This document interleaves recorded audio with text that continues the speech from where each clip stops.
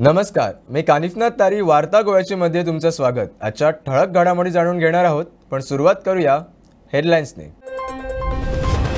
आसगाव येथील silly source रेस्टॉरंटच्या तक्रारीवर पहिली सुनावणी संपन्न। तक्रारदार ॲडव्होकेट आयरिश रॉड्रिक्स आणि रेस्टॉरंट मालकांचा एकामेकाविरुद्ध जोरदार युक्तिवाद। पुढील सुनावणी 22 ऑगस्ट रोजी।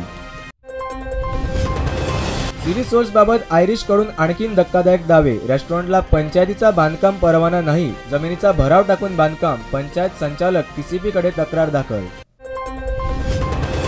95% अपघात ड्रंक अँड ड्रायव्हिंग मुळेच। दारू पिऊन वाहन चालवण्यावर निर्बंध घालण्यासाठी कायद्यात बदली करण्याची मुख्यमंत्र्यांची हमी।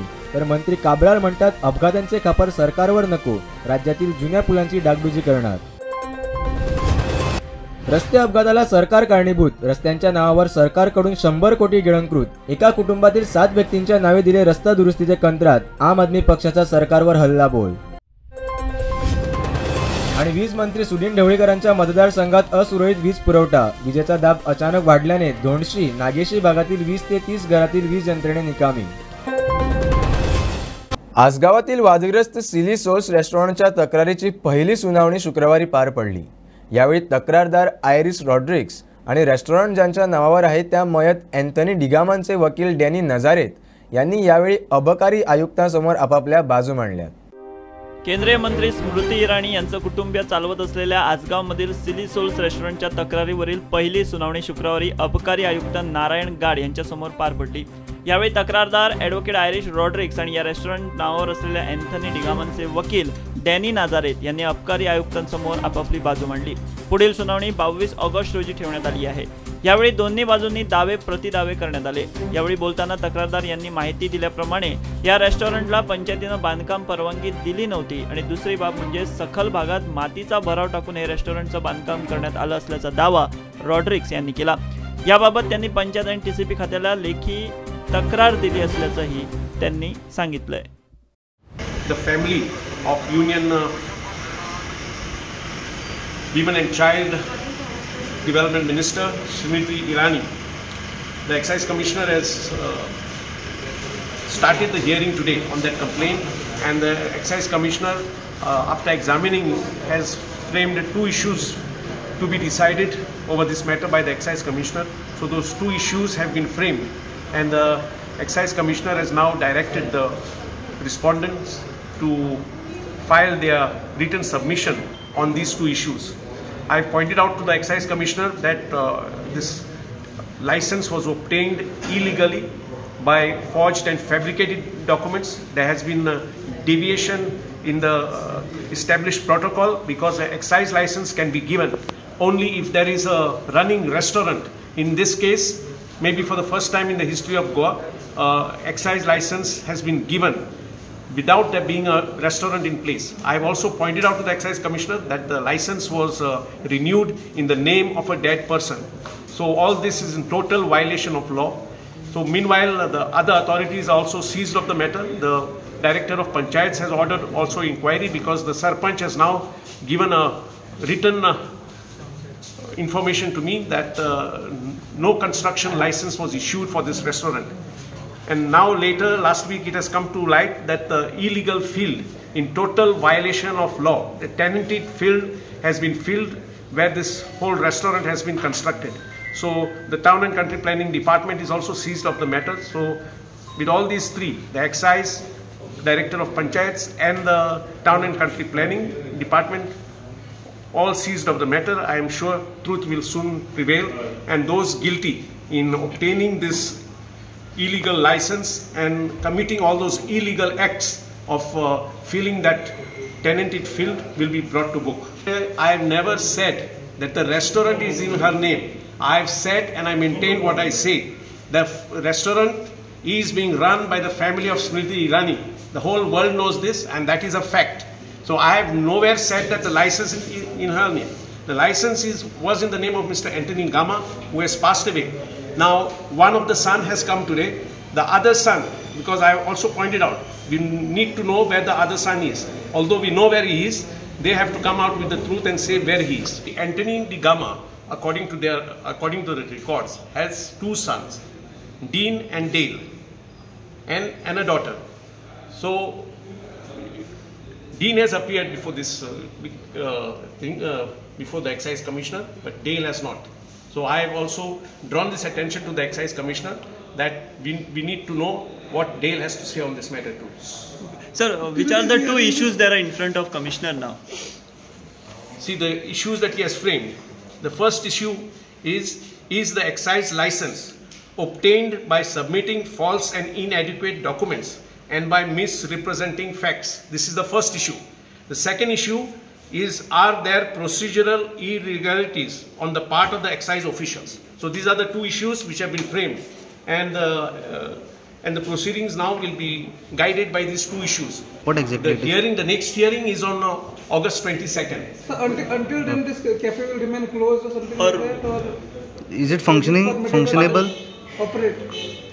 Different people say different things. People say that it is temporarily closed. I don't know, because the authorities will have to act. Now, since the construction itself is illegal, and that is what the Panchayat has admitted publicly, okay, by giving me information on the RTI, that they have not given any licenses whatsoever. But more importantly, the Town and Country Planning Department, because of this land filling, that is a very serious issue. I have also pointed out to the Town and Country Planning Minister, Mr. Vishwajit Rane. I have drawn his attention. I filed a written complaint with the Chief Town Planner yesterday, and I am sure they will act. On that, to certain specific issues, and once we narrow down that to certain issues, it becomes easy for determination as to who has to prove what and what are the issues that are to be decided. So that's what it is kept for on the 22nd. And so what remains the status of the license, renewed excise license of the restaurant? License continues. Once the fees are paid, license always continues. So you must understand one thing, that here we are governed under the Portuguese Civil Code. Once we are governed under the Portuguese Civil Code, the ownership of the property is jointly in the name of the husband and wife. Understood? In terms of Article 1117. All the reports show Husband and wife. But the administration is always in the name of the husband in terms of law. But when the husband dies or any spouse dies, the administration automatically goes to the other spouse. So here the spouse already by operation of law becomes the administrator of the estate. So there is nothing further that actually needs to be done. And then you have to, if you want to go for the apportionment of the estate, then you have to go to the civil court in an inventory proceedings, which has also been done here. And the court has also appointed the respondent here as the head of the family. Okay, but the allegation is that the person who died has signed for the renewal of the license. See, we are in a vibrant democracy. We respect the rule of law. The authority has issued us a show cause notice. We have filed our reply to that. Let us respect that. Let us allow the authority to take. When will be the next hearing? Hearing is on 22nd. Sir, yeah. The owner of the property is the Gamas. Who, sir? The Gamas there. Thank you very much. There is no any connection to Smriti Irani? No, nothing. Absolutely nothing. राज्याचे वीज मंत्री सुधीन ढवळीकरांच्या मतदारसंघातील लोकांना विजेच्या हाय व्होल्टेजचा shock बसलाय. विजेचा दाब अचानक वाढल्याने घरातील वीज यंत्रणे निकामी झाल्याचे प्रकार खुद्द वीज मंत्र्यांच्या मतदारसंघातील काही गावांमध्ये घडलेत. वीज यंत्रणे निकामी झाल्याने लोकांचं मोठं नुकसान झालंय. पाहुयात नेमका काय प्रकार घडलाय. गुरुवारी मडकई मतदारसंघातील धोणशी आणि नागेशी कुरपास भागातील लोकांना विजेच्या हाय व्होल्टेजचा शॉक बसला. विजेचा दाब वाढल्याने घरातील अनेक वीज उपकरणं निकामी झाली. एक दोन नव्हे तर तब्बल 25 ते 30 घरांना याचा फटका बसला. त्यातल्या त्यात काणकोणकर कुटुंबाला याचा जास्त फटका बसला. एक्झॅक्टली कितें जालें तें आमकांच खबर ना. लायट कोण आतां थोडे पयले ते म्हणटा कितें लायट चड जाली म्हणटा आनी शॉर्ट सर्कीट जालें. हांगा लोकांगेर भरपूर जाणां कोणाले टीव्ही गेल्या, फ्रीज गेल्या, हे गेल्या आनी आमी म्हागेलो घोव आनी हांव दोगांच सकयल आशिल्लीं आनी आमची फॅमिली हांगा गेल्ली बरी देवळान दिल्ली आनी तो आशिल्लो पळय धाकटो म्हागेलो वतालो जवळ बेडरूम तो कामार गेल्लो बील करपा लागून आनी तो जेन्ना येयलो न्ही तो येवन हांगा न्हांवपा म्हणून येयल्लो पळय न्हू तेन्ना भितर दार उगडटान सगळो भितर सगळो धुंवर आनी आमकां कांय खबर ना. हांव आनी म्हागेलो घोव सकयल आशिल्ली सायडीची ती आशिल्ली न्ही तेंच्यांनी तो पळयलो दिसता आनी ती आमकां सांगपाक लागली वयर येनात म्हणून. मागीर आमी कोणाक उलो मारलो, आपयलो, फायर ब्रिगेडी आपयली आनी आमी तो पालयलो उजो. पूण पळय जाल्यार भितर सगळें पळय हें अशें जाल्लें आशिल्लें. कितल्यांक सुमार हें 10:30 सव्वा अशें सुमार हें जातलें इतल्या. आनी मागीर आतां कितें तुमगे एसी हें गेल्या? एसी सगळी गेली. हांगा तेगेलें सगळें हें आशिल्लें, तेगेलो एक टॅब आशिल्लो तो गेलो. मागीर थंय विडिओ गेम्साची गेली, टीव्ही गेली. बाकी तेगेलें सामान थोडें आशिल्लें हांगासर तें सगळें गेलें. फॅन गेलो पळय, सगळी लायटी सगळी गेल्यो. तुमकां वोल्टेज चड जाले पळय तेन्ना सकयल तुमकां कांय कळना? सकयल आमकां कितें जालें, आमचो इन्वर्टर आसा न्ही, ती लायट गेल्या बरोबर आमचो इन्वर्टर चालू जालो. म्हणून ते आमकां सकयल कांय कळना ते कितें जालें तें. लायट येता वयता न्ही डेलीचो हें, आनी आमी दोगांच कारण आशिल्ले कारणान आमकां तें कांय समजूंक ना कितें जालें तें. मागीर जेन्ना पळय तो वयर आयलो पळय न्हू तेन्ना कळ्ळें अशें हें जालां म्हणून. पयलीं लायट येयली गेली खूब फावटी जालें. आनी मागीर हांव जेवंक बोल्लें तिका फाट्ट करून आवाज जालो म्हणून भायर येवन पळयत जाल्यार म्हाका कांयच गमोंक ना. मागीर हांवें म्हाजे सुनेक विचारलें भायली लायट कित्याक पेटोवंक ना. तेणें तें म्हणून पेटलेली आहा पयल्यार तो तिका आवाज जालो दिसता, म्हाका कांय गमोंक ना. हिंगा पळयल्यार ते देवाची लायट पालोवली, तिगाय आवाज जालो. मागीर हय फॅन गेलो, फॅन चलना. मागीर तिगाची लायट गेली किचनाची. पयल्यार फ्रिजाचो आवाज जालो तितले म्हणसर. आनी लायट म्हाका दिसता उणीच 30-40 फावटी तरी लायट येयली गेली, पूण सारकी लायट डीम येता पळय तीच. हय मागीर तेंगेर बोवाव जालो म्हूण तिंगा धांवली. म्हणून तेंकां मागीर कितें जालें, आमगेर हें जालां म्हणून तेंकां गमलें तें की सगल्यांची मिस्टेक म्हणून. ती जाण आसली आपल्याचीच कितें जाली आनी आपल्यागेर कितें जालें हें तेंकां दिसलें. पूण आमची गेल्या आनी खूब लोकांचे मागीर कोणें सांगलें आपली गेल्या म्हणून. मागीर तेणी तेंकां गमलें. खूब लोकांक लॉस जालो तर हांगा. हय 200 खूब जालां. फायर ब्रिगेड बाय येयलेली थिंगा राती. रस्ते अपघातात अनेक लोक आपले जीव गमावत आहेत, मात्र सरकार आपला स्वार्थ बघतोय. रस्त्याच्या डागडुजीच्या नावाखाली सरकारने 100 कोटींचा घोटाळा केल्याचा आरोप आम आदमी पक्षाने केलाय.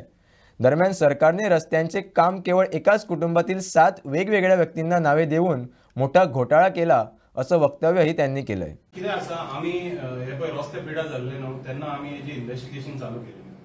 1 जुलयाक रस्ते सामके पिड्या जाल्ले आनी तेजी इन्व्हेस्टिगेशन आमी चालू केल्ली. तेन्ना हें सगळें आमकां कळना की एकदम व्हडलें स्कॅम जाला आनी हें ऑलमोस्ट 100 कोटीचें स्कॅम जाला.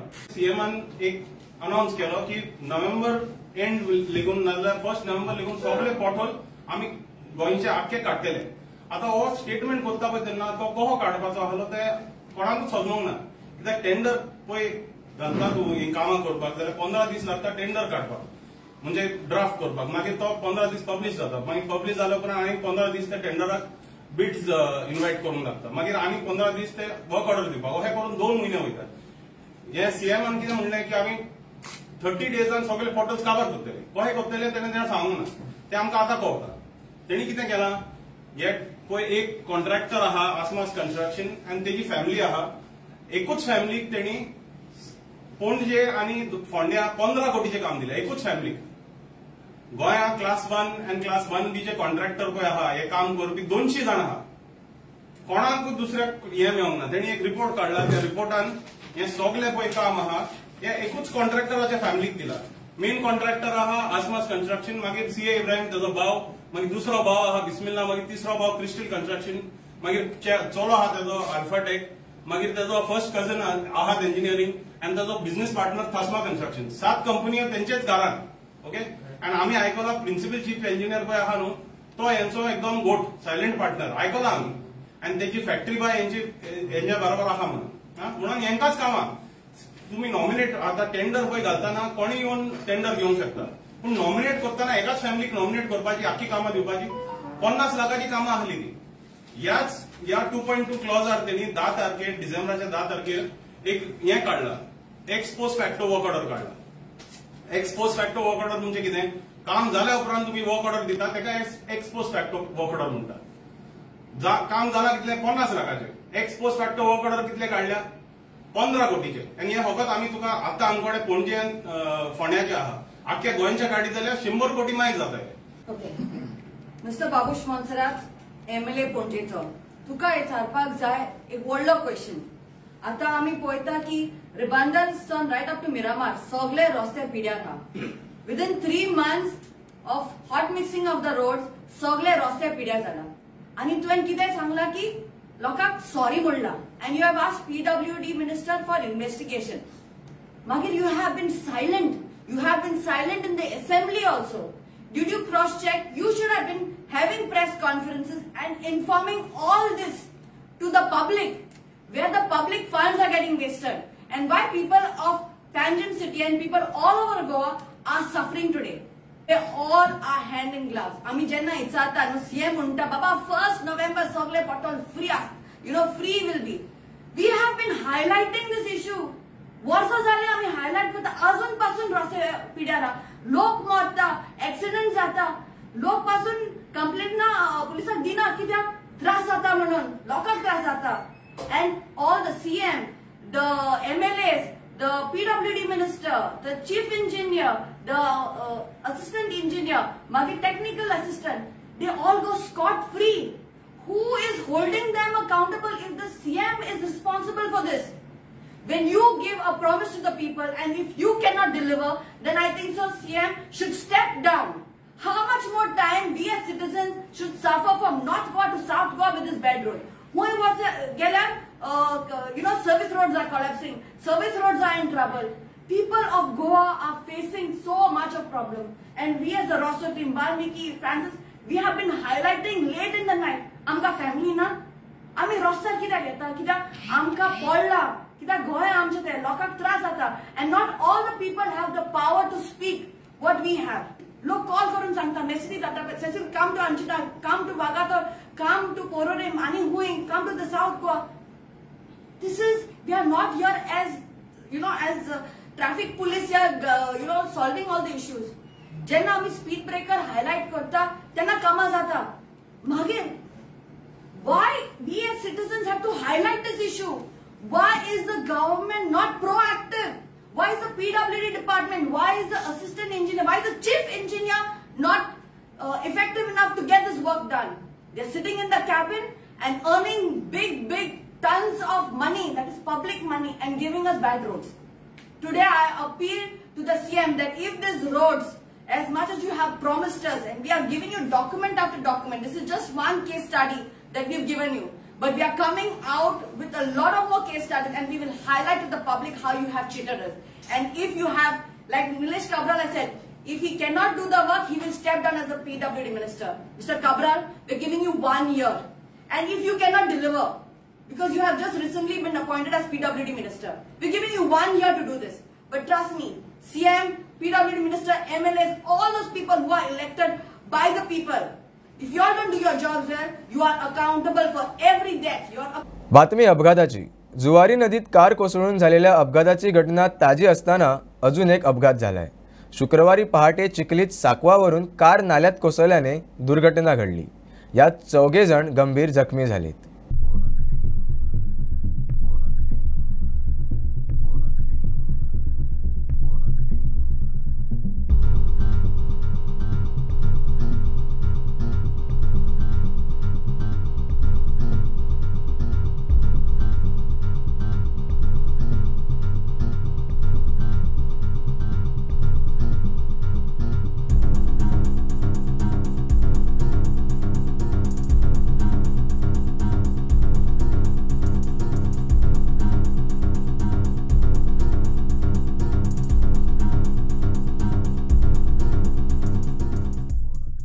एक एक्सिडेंट जालो. एक टॅक्सी अशीच सकयल गेली.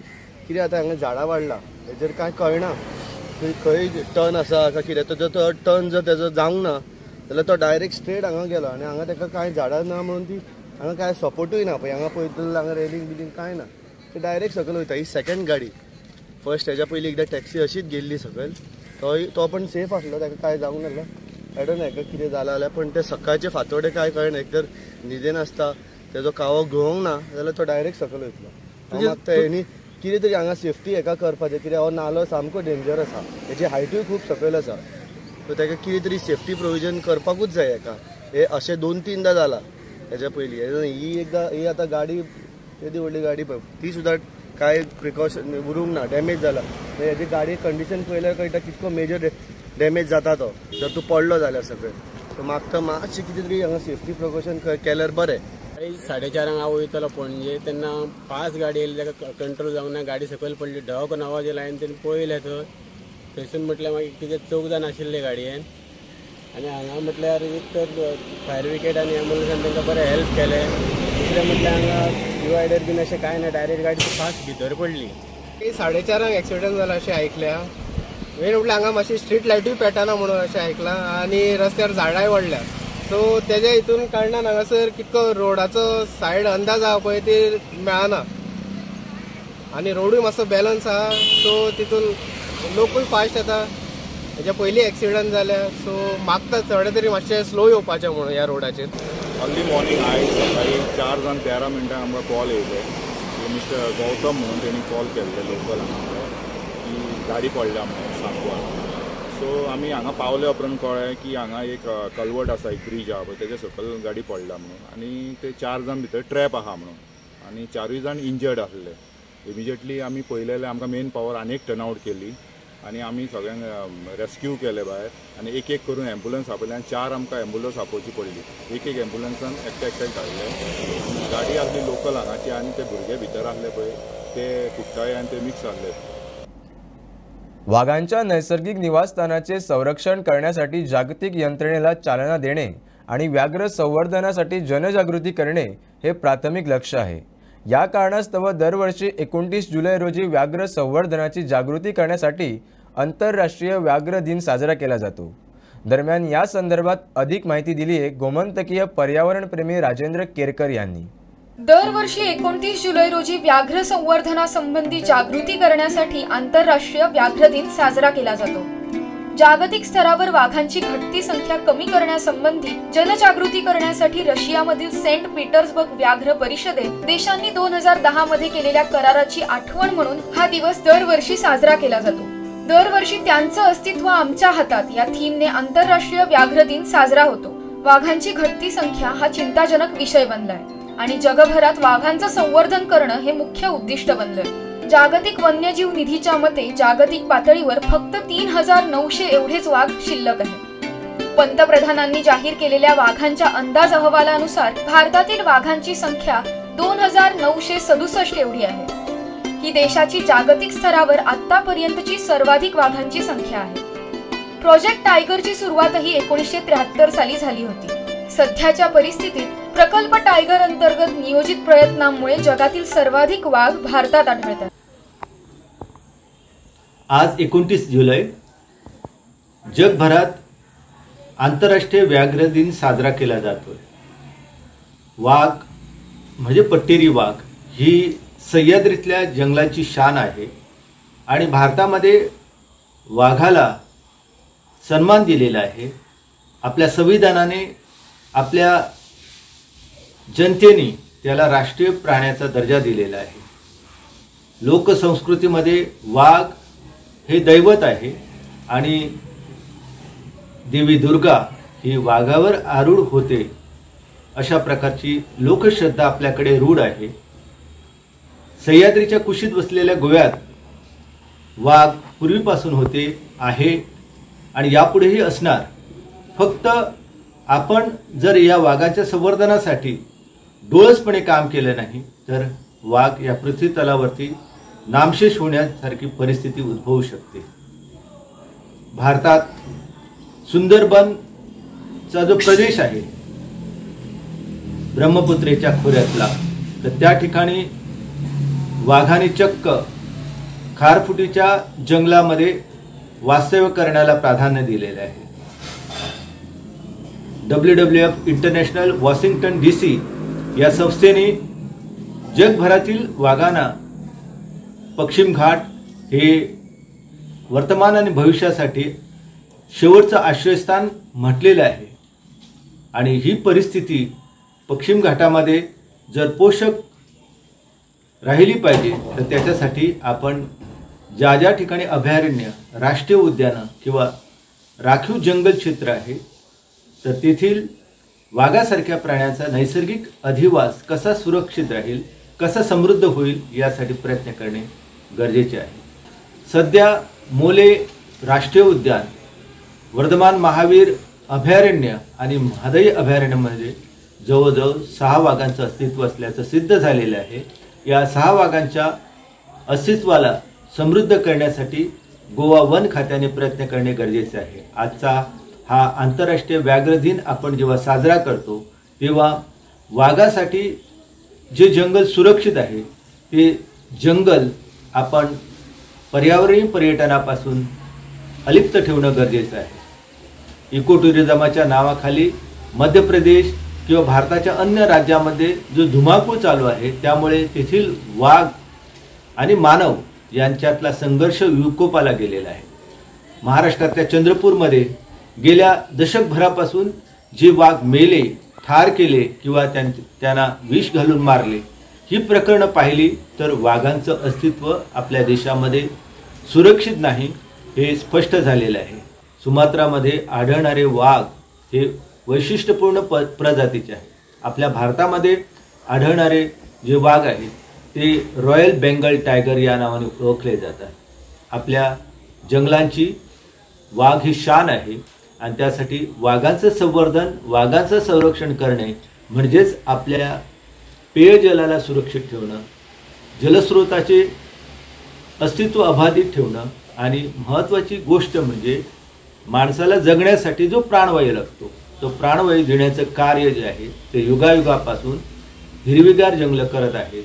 निसर्गाने निर्माण केलेले जंगल आपण कधीच निर्माण करू शकत नाही। वृक्षारोपणाच्या माध्यमातून ज्या काही वनस्पतींना आपण प्राधान्य देतो ती फळं देणारी, फुलं देणारी, आपल्या उपयोगाला पडणारी अशी वृक्षसंपदा आपण लावतो, परंतु निसर्ग आपलं चक्र अबाधित ठेवण्यासाठी जी लाखो असंख्य प्रकारच्या वनस्पतीच्या प्रजाती निर्माण करतो त्याची तुलना होऊ शकत नाही आणि त्यासाठी अभयारण्य, राष्ट्रीय उद्यान यांची निर्मिती आणि त्यांचं संवर्धन आणि संरक्षण करणे म्हणजे वाघाला या पट्ट्यामध्ये, सह्याद्रीच्या खोऱ्यामध्ये सुरक्षित ठेवणं आणि गोव्याच्या अस्तित्वासाठी वाघ त्यांचं अस्तित्व अबाधित ठेवणं ही महत्त्वाची गोष्ट आहे।